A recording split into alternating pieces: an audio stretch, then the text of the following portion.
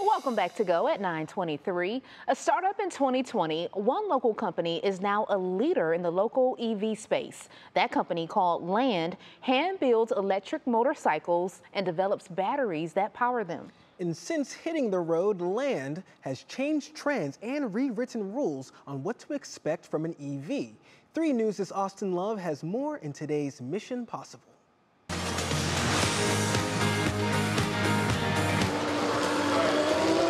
It's been growing at warp speed. It's been a lot of fun. Land knows what it's like to move fast. This young company focused on light electric vehicles and batteries has taken the lead in Ohio's EV space. With a newly renovated 30,000 square foot manufacturing facility that came online 2 months ago, now they're accelerating. This line behind us is going to allow us to do a couple thousand bikes a year, depending on staff. So right now, we have pretty high expectations for it. We've tripled our staff. We have exponentially grown our production. We've gone from building, a bike a month to 6-7 bikes a week. Land's flagship product is the District, a category-bending vehicle that is 3 bikes in one. An e-bike, an e-moped, and an electric motorcycle. In e-bike mode, you don't need a license to ride.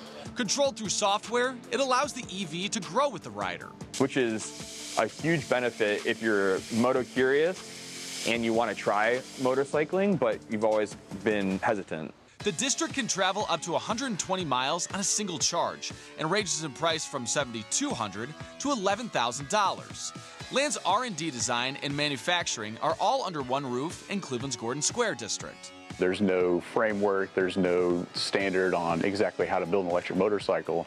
So everything we're doing here is new and innovative and outside the box. They're getting noticed too, turning heads at area EV conferences, winning design awards, and taking Gear Junkie's Best in Show at CES this year in Las Vegas. Land's approach and product made Chris Davis move from Austin, Texas, to help build the business here in Cleveland. Taking a startup company from just a handful of people and growing it into a manufacturing facility where we're producing hundreds and thousands of bikes a year. It's a big challenge, and it's very interesting to me. Attracting talent and keeping it here as part of the blueprint.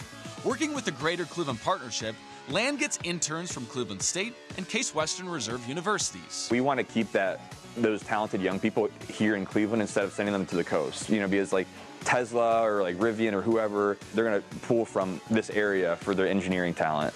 And it's been a trend for a very long time, and we're trying to shake that up a little bit. Just the versatility of electric battery power is really where Land is going to make a difference in the EV space. Attracting customers includes tapping into their feedback to build an EV community, from design to assembly line to hitting the streets. We're all passionate about sharing this experience that our bike creates, and it's so much fun to come to work every day. Austin Love, 3 News. Well, the future is here. Land hopes to make some announcements about those new projects pretty soon. They're working on introducing a lower-cost entry-level bike manufactured right here in Cleveland. Very, very cool. Well, time is now.